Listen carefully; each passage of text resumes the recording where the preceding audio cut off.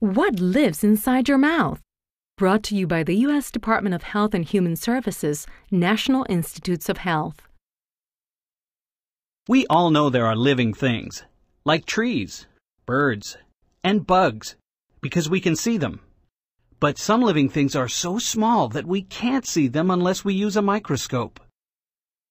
Some of these tiny creatures are called bacteria. We all have bacteria living in our mouth. They love it there because the inside of our mouth is dark, damp, and warm.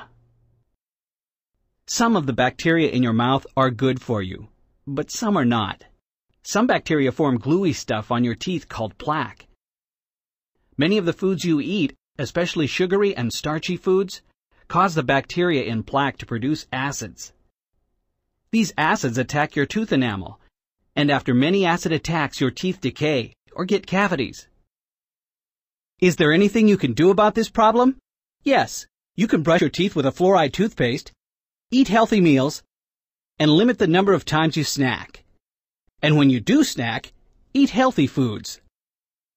This video is from Open Wide and Trek Inside, a curriculum supplement for grades 1 and 2, produced by BSCS for the National Institute of Dental and Craniofacial Research and the Office of Science Education at the National Institutes of Health.